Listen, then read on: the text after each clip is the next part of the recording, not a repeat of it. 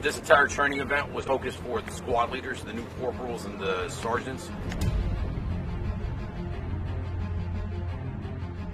In order to raise their proficiency running medevacs and talking to both the COC in the rear and the kilos as they come in and out of the LZ.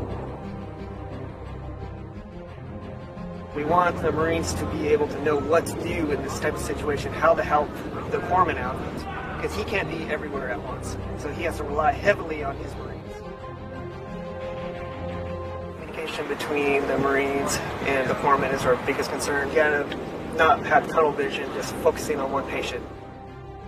For the Marines, I expected them to learn the actual feeling of what it's like to see a casualty lying on the ground, to know that that's a fellow Marine lying there that they needed to hurry quickly to assess the casualty with the help of the corpsman, and then to know how to get it onto the helo properly so that that Marine, within the time of the medevac, can actually stay alive.